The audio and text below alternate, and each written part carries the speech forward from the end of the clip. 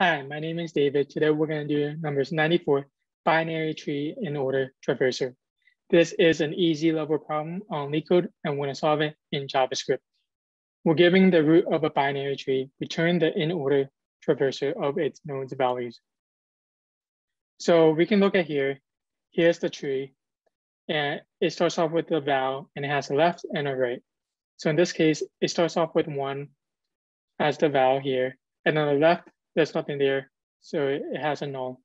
And then the right, it has a 2 there. And then the 2 has a 3 as the left, and that's where the tree ends.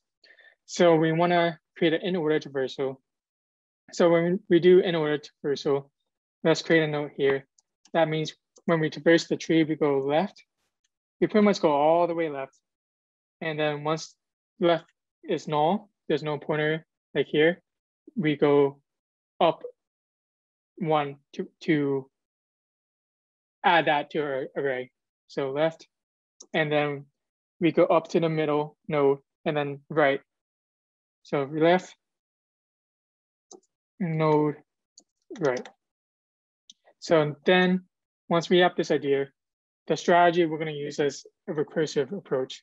So first thing we need to do is that it looks like we're returning it in an array. So we have to create the results.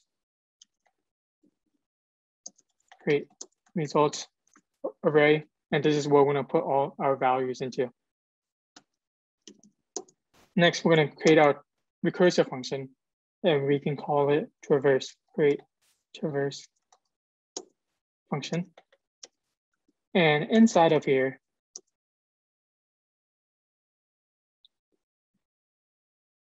first thing we can do is that we can check if it's null or not. And if it's null, we just go up the call stack and return null and move on.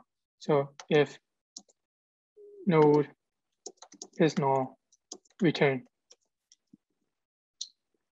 Next, since we're going the left side first, we have to check if the left side exists. If node, and we can see here, this is where we're getting the left from. Node.left exists, call traverse node.left. And then we do that all the way until it returns null. And next we push that node value into the results.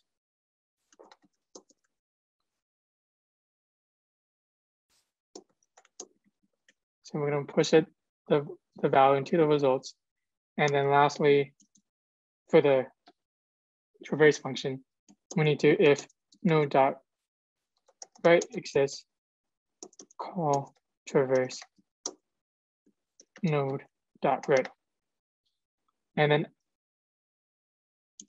after this, we call traverse function.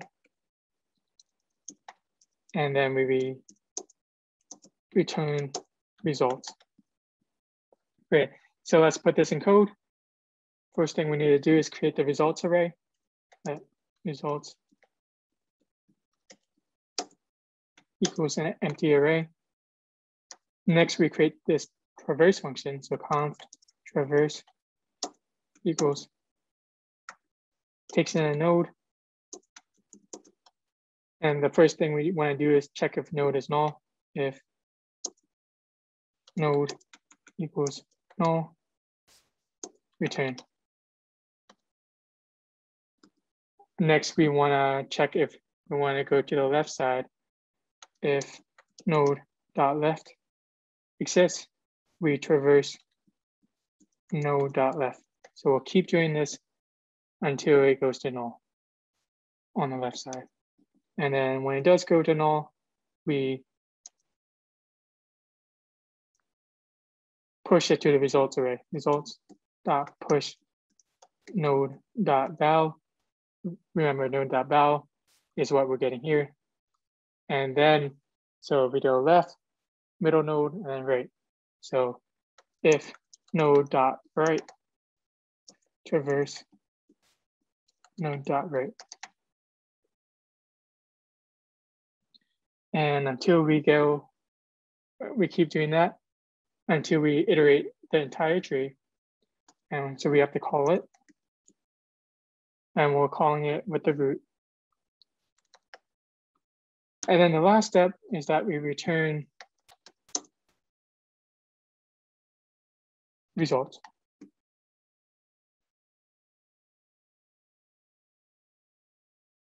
Great, we got it.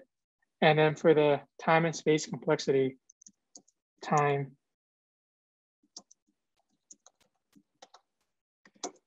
we see we're traversing through the entire tree. So we're going to do O of n. And the space complexity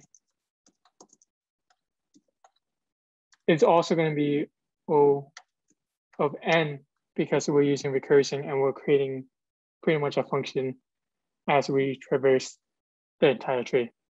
So that's how you solve this problem. Thank you.